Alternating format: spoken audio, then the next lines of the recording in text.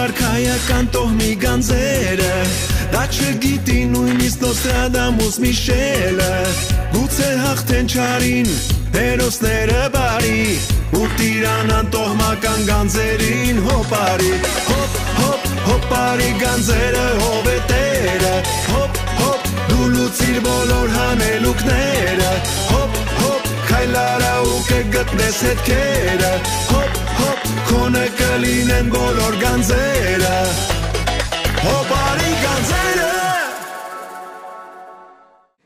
Խնդրում եմ, не надо Գոնե ծախը կտրեք, ես հաչրիկ եմ Բագրատ, խնդրում եմ ամուսնու ձեռքը մի կտրեք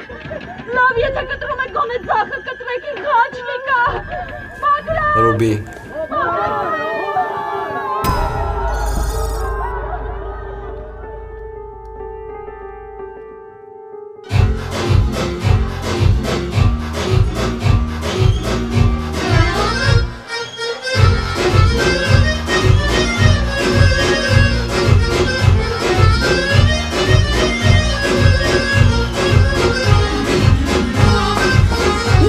Ովքեր է սրանք? Հարցնում եմ, ինչ աստեղ կատարվում ու ովքեր են սրանք? Կյանքս խնդրում եմ, մի խանգարի, էլի, մի խանգարի, սա գործնական հանդիպում է Շատ լավ զգացվում է, որ գործնական հանդիպում է Լավ էլի, Մարի, քեզ թվում է ինձ հաճելի է, այսենց պարել, տանջվել, տժալ Նման կրքոտ, սիրուն, գեղեցկուհի ռուս աղջիկների հետ իհարկե ոչ Այսինքն ինչ անում եմ, մեր համար եմ անում, ասեմ ավելին, բալես, քո համար Ես փորձում եմ լուծել Արիստակեսի տված հանելուկը Քանի որ դուք համախմբված չեք, ես հուշումը բաժանել եմ 3 մասի, առաջինը կտամ ձեզ Հույս, հավատ, սեր Կարող ես ինձ բացատրել, ինչ կապ ունեն հույսը, հավատը ու սերը այս ռուսների հետ Ոնց թե ինչ կապ ունի, ծանոթացիր, Վերա, Նադեժդա, Լյուբով Դու ահավոր ես, ես քեզանից բաժանվում եմ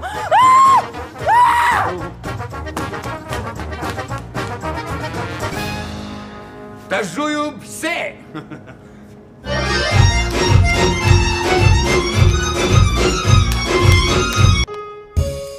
Елена Джан, я вижу лошадь. Мураз, Эли. Нано, что такое мураз? Азиз, да у каждого свой мураз. Оринак, ко мураз нахапет. То есть нахапет лошадь? Да, лошадь. Куркик Джалали, а ты будешь Елена Սասունցի։ Լմիրոպ էլի Ժորժ ջան, եկեք ավելավա հասկանանք, ինչի Արիստակեսը հանելուկի երկրորդ մասը հենց մեզ տվեց։ Լախ մի գորա, եկորդե որ ուշկու միտքդ խաղակարտերը չլնեն կհիշեիր այ խարիվալետ։ Տիկո, մի հատ կնգած գյամերը քաշի, հա։ Գյամերից գոնե դու մի խոս, այ Քուրքիկ Ջալալի։ Ավելի, եկեք վերջ տանք այս անիմաստ խոսակցություններին եւ վեր հիշենք թե ինչ ասաց մեզ Արիստակեսը։ Քանի որ դուք ձեր եղբայրներով եւ կանանցով միասնական չեք, հանելուկի երկրորդ մասը տալիս եմ ձեզ։ Քրիստոնեական գրերը կբացահայտեն արաբական նիշերը, իսկ այդ նիշերը կգտնենք այնտեղ, որտեղ կհանգրվանեն գիշերը։ Այսինքն քրիստոնեական գրերը։ Այսինքն արաբական նիշերը։ Այսինքն գիշերը։ Да, ոչ ոք չգիտի քո ժպիտի պատմությունը, քո աչքերում մենք։ Ես եկա իմ թագուհի։ Ուշ է։ Թագավորին արդեն սպանել են։ Խարիբ հերիքա նազիր վեզիրի նման անընդհատ շուրջս պտտվես։ Մի հատ էլ ես կոֆեն խմի, թարմացի, կենտրոնացի ու ինձ ասա հա։ Խարիբ, ես անընդհատ մտածում եմ Արիստակեսի տված հանելուկի վերաբերյալ, որի մեջ, եթե չեմ սխալվում, քո անունը չկար։ Թագուհի Խաչունց Արտաշեսի եւ Ղուկասյան Ղարիբ Ղուկասի, կամ պարզապես Լսեք, նկարիդ նայելով վայելենք գեղեցկությունը, ոչ ոք չգիտի քո ժպիտի պատմությունը, սակայն քո աչքերի մեջ մենք կգտնենք ճշմարտությունը։ Հետում հետ է, Սարա։ Հանգստացի դա հուշումն է։ Ոչ ոք չգիտի քո ժպիտի պատմությունը, սակայն քո աչքերում մենք կգտնենք ճշմարտությունը։ Լավ, ինչ կարող ես ան նշանակել։ Ես չգիտեմ ինչ կարող է դա նշանակել, բայց քո աչքերը ծով են կապույտ։ Դու կանաչ ես ու ծաղկում։ Ինչ ժպտում ես արևաշող, քո շուրթերն են, բարթագույն։ Ղարիբ, ինչ ես խոսում։ Ինչ եմ խոսում։ Հետո էլ ասում ես սովորած աղջիկ ես։ Գուսան Ավոյանի բանաստեղծություններից եմ քեզ նվիրում։ Ղարիբ, խնդրում եմ։ Հերիք ինձ տանջես այդ քո ամուսնության վերաբերյալ հարցերով։ Ես հիմա պետքա կենտրոնանամ հանելուկի շուրջ։ Իսկ դու ինչ շեղում ես։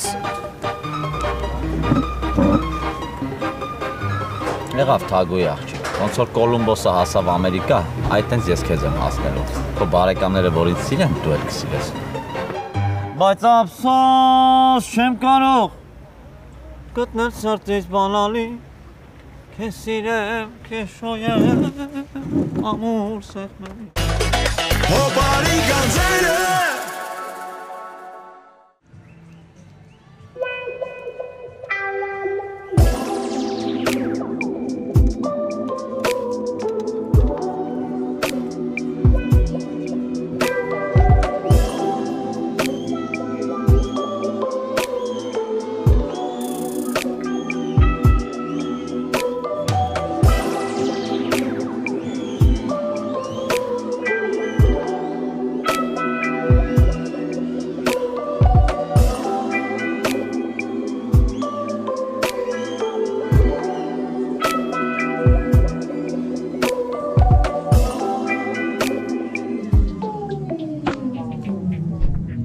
Նկարիդ նայելով վայելենք գեղեցկությունդ, ոչ ոք չգիտի ժպիտի պատմությունը, սակայն քո աչքերում մենք կգտնենք ճշմարտությունը։ Ինչպիսի գեղեցիկ խոսքեր ասես, որի մասին չէի լսել, բայց նման հրաշալի բառեր դեռ ոչ ոք ինչ չէր ասել։ Բարև ձեզ։ Ես Արենն եմ։ Եվ շատ ուրախ եմ, որ ձեր պես էսենց գեղեցկուհի հայուհի եմ տեսնում հենց Եգիպտոսում։ Բարև ձեզ, ես թագուհին եմ։ Օ, թագուհին Եգիպտոսում։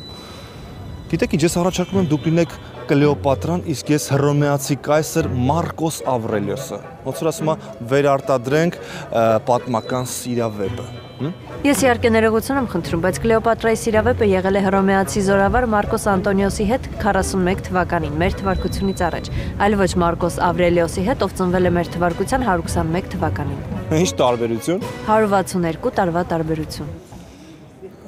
Դե ոնց որ բանը, ինչ է, Ալլա Պուգաչովան ու Գալկինը։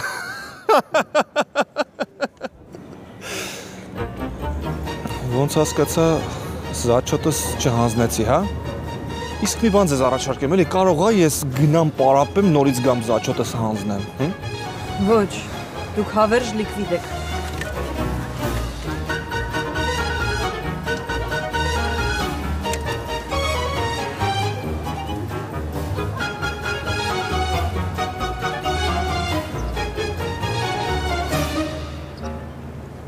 Ժողովուրդ, նյութեր էին նայում ու ոչ մի բան չգտա անելուկի հետ կապված։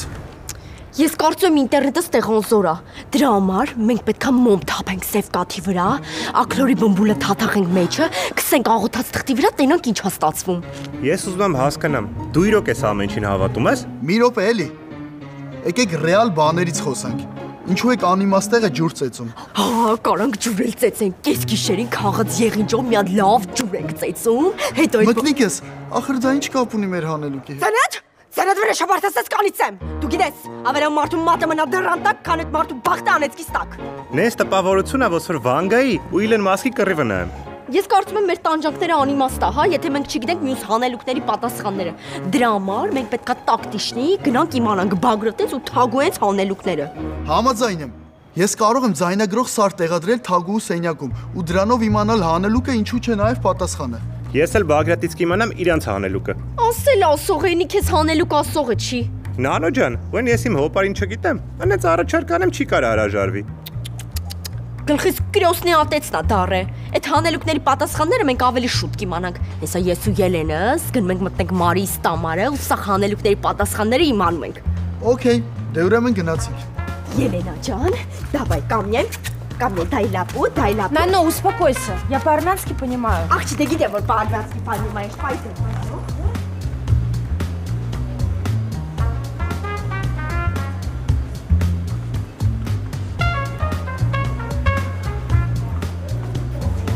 Мари Джан, Ոնց ես։ Էս ինչի ես տխուր։ Էլի Բագրատը յուբկայա տեսե ոտերը թուլացել, հա։ Որտեղից իմացաք։ Ով ասել։ Ոնց։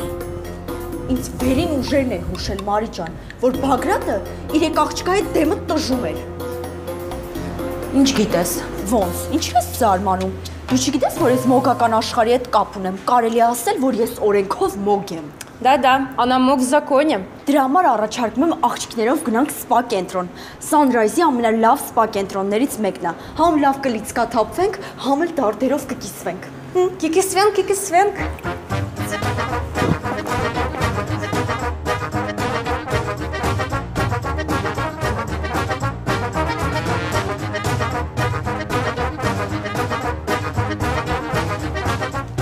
Իա, են ու մաներ ձակնա։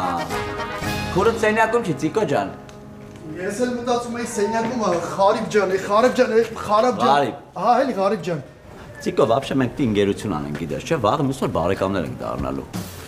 Հա, իհարկե, միանշանակ, բա դա հարց է որ։ Դե ոնց որ ասում է Ֆլայվանի լյոչիկը, հարգելի ուղևորներ, խնդրում եմ կապեք ձեր ամրագոտիները, մեր ինքնաթիռը պատրաստվում է թռիչքի։ Քիչ անց մեր նստատեղերը վայրեր կկատարենք մոտակա բարի աթոռներից մեկին։ Մաղթում եմ մեզ բարի ժամանակ։ Ճիշտ ասած չհասկացա։ Արա դե գնում ենք խմելու էլի, հա։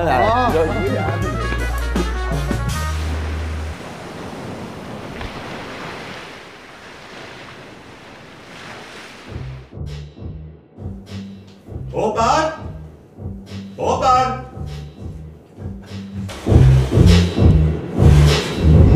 Ախ, որտոնա, ես եկել ես ինձանից խոսք քաշես ու մեր փայ հանելուկը իմանաս, հա։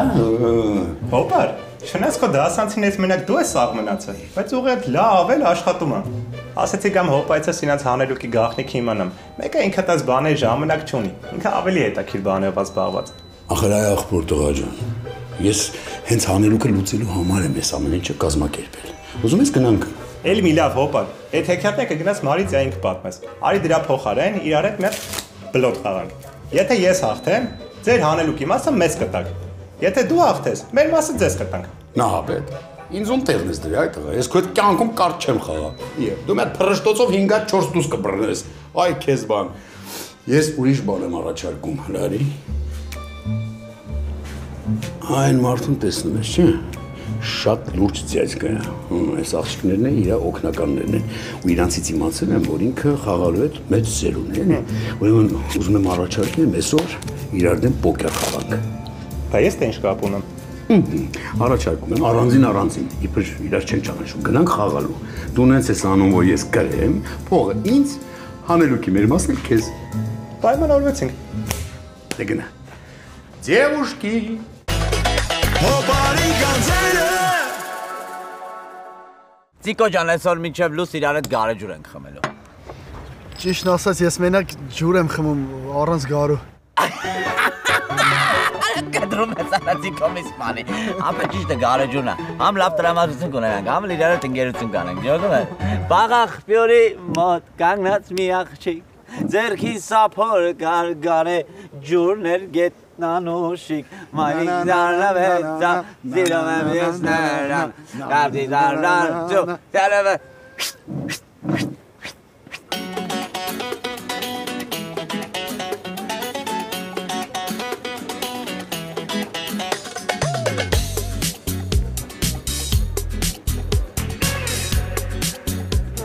Ոնց եք ընկեր խաչոնց։ Ազգանունս որտեղից գիտեք։ Եգիպտացիները սիրում են թեավճար ստանալ, իսկ դրա դիմաց պատրաստ են ինֆորմացիա տալ։ Եվ ինչ եք ուզում ինձանից։ Ես սիրում եմ համառ ու անհասանելի աղջիկների։ Համառ ու անհասանելի աղջիկների եք սիրում, Բիոնսեին սիրահետեք։ Կամ Քիմ Քարդաշյանին Instagram-ով գրեք։ Կարծում եմ կպատասխանի։ Մի րոպե, ես սիրում եմ բնական աղջիկների։ Այստեղ մեծ սխալ կա։ Ես ամբողջությամբ պլաստիկ վիրահատության զոհ եմ։ Վրաս բնական ոչինչ չկա։ Բայց նաև չեմ սիրում, երբ որ ստում են։ Դե եթե չեք սիրում, երբ ձեզ ստում են, կարծում եմ հասկացաք ես ինչ արեցի։ Բարի ճանապարհ։ Հոպարի Գանդզերը հովետերը դու լուծիր բոլոր հանելուկները Հոպ, քայլարա ու կգտնես հետքերը Հոպարի գանձերը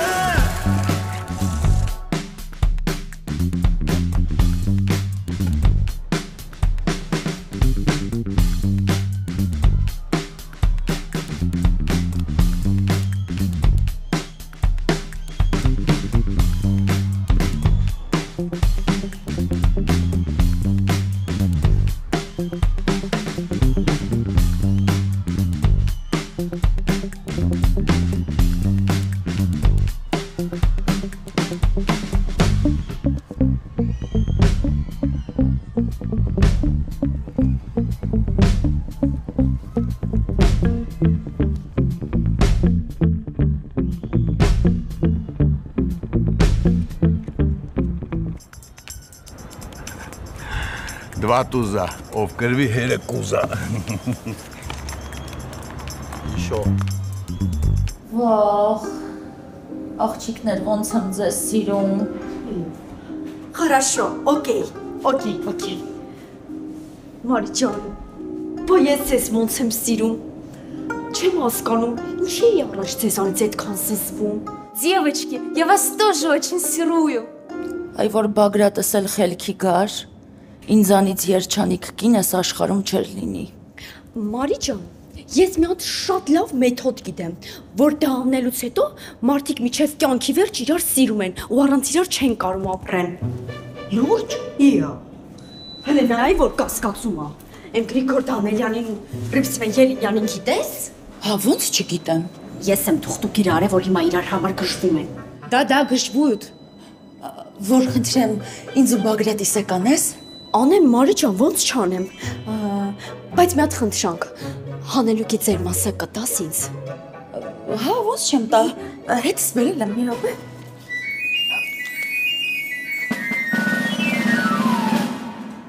Ելենա պատրաստ ես։ Դա։ Գնաց։ Ոյ, էդ ինչա որ։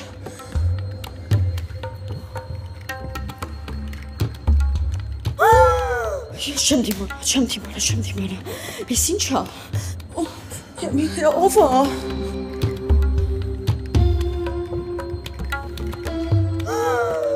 Այս մեկը չեմ կարա տենամ։ Այս իրեք փչացածն են, ձեր երջանկությանը խանգարում։ Այսօր նված մոմը կաթեցնում եք սրանց վրա ու վերջ։ Բագրատը միջև կյանքի վերջ քեզ է սիրում։ Այդ մեջտեղինի վրա շատ լցրու։ Վերջ։ Բագրատը քեզանից բացի էլ ոչ մեկի մասին չի մտածի։ Ու այս կարտերը պետք է միշտ լինեն Բագրատի մոտ։ Վայ ապրես, նոնա ջան, ապրես։ Գնա։ Ահա։ Մնաց ես ուշումը տանենք Տիգրանին ցույց տանք, տենանք ինչա կարող ինտերնետից գտնի։ Գրացինք, բայցու, դավայ։ Դու գիտես, որ դու իմ աղբերն ես։ Ես քեզ տղայավարի հայտարարում եմ, որ իմ քուրը ջեքփոտ է բռնել։ Ես քո ջանինը մեռնեմ։ Ախպեր, այդ սաղ տոշն ես ասում, էտիկ ջան, բայց քո քուրը չի ուզում իր սիրտը բացի իմ առջև, հասկանում ես։ Թո ես ուտեմ իմ քրոջ սիրտը, ինքը փակ աղջիկը, բայց ես քեզ խոստանում եմ, որ ձեր հարսանիքին ես լիքը խմելու եմ ու պարելու եմ։ Իսկ հիմա հելի պետք է տանք հոպարիս ու աղբորս հետ խմենք, հելի, ու իրանց հետ պետք է մոտիկանաս, գնացինք։ Олин. И опять побеждает Баграт Хачунц! Բագրատ ջան, ամբողջ հյուրանոցով մեկ քեզ եմ մանգալիս կյանքս եկել եմ ներողություն խնդրեմ։ Դրա ժամանակը չգնա։ Հոպար ջան, մեր Ղարիբը թույն տղա է։ Նապետ աղբեր, մեր քրոջը մի հատ թույն տղու ենք տալիս։ Արև ոնց եմ ես ձեզ սիրում, հոպարս, աղբերս, եկեք մոտս։ Это мой дядя, это мой брат. Мы семья. We are family. We are family. We Значит, вы семья. Ты меня обманул. անկեղծ ասած լեցքան ժամանակ ոչ մեկ չի դիմակայել իմ սիրահետումներին, որ ես ես մի րոպեից ավել հայրու մեջ նայում եմ ինձ, չէ՞։ Չեմ դիմանում։ Բա դու կարող քարից ես, հա։ Լավ, մի վարքան էլի, մատ ինչ անեմ քո համար, որ դու իմ հետ ժամադրության գաս։ Ոչ մի բան անելու կարիք չկա։ Ես ոչ մի պարագայում ձեզ հետ ժամադրության չեմ գա։ Հա, մի րոպե կրես։ Էս հոպարի ձայնն է։ Հոպարի։ Не надо! Գոնե ծախը կտրեք, ես արջրիկ եմ։ Բագրատ, խնդրում եմ ամուսնու ձեռքը մի կտրեք։ Լավ, եթե կտրում եք, գոնե ծախը կտրեք, ինքը արջրիկ է։ Բագրատ։ Ռուբի։ Стоп! Ինչ ասեղ կատարվում, что тут происходит? Эти твари хотели меня кинуть. Я таких вещей не прощаю. Ձեր օրախորը կտրված ձեռքը կստիպի ձեզ գալ իմ հետ հանդիպման։ Հա, կստիպի, մենակ խնդրում եմ, մի բան արեք։ Дядя, пожалуйста, они мои близкие друзья, прости их, да? Серьезно?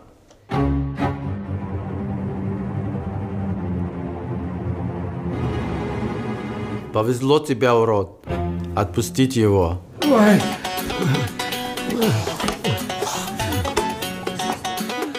Դե ես հանդիպման տեղն ու ժամը ձեզ կասեմ, լավ։ Քոնը կլինեն բոլոր գանձերը, Հոպարի գանձերը։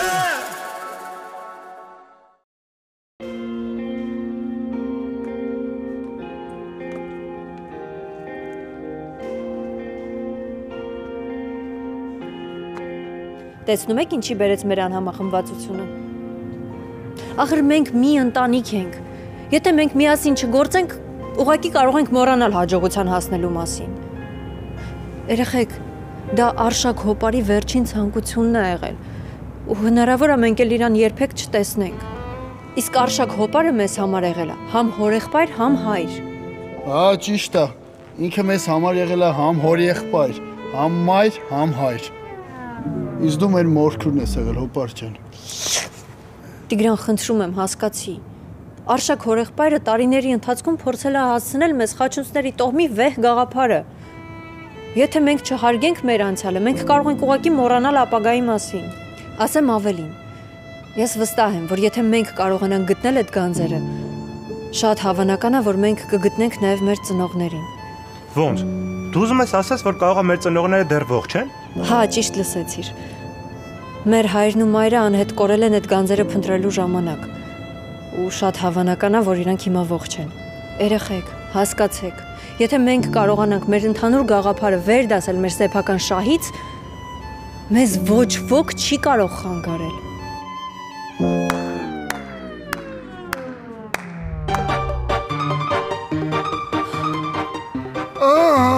Գնում ենք Եգիպտոս, Հոպարի գանձերը մեզ են սպասում,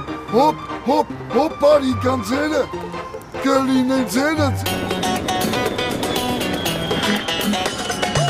Հով կգտնի արքայական տոհմի գանձերը, դա չգիտի նույնիսկ Նոստրադամուս Միշելը, գուցե հաղթեն չարին, հերոսները բարի, ու տիրանան տոհմական գանձերին Հոպարի, Հոպարի գանձերը հովետերը, դու լուծիր բոլոր հանելուկները, քայլարա ու կգտնես հետքերը, քոնը կլինեն բոլոր գանձերը, Հոպարի գանձերը։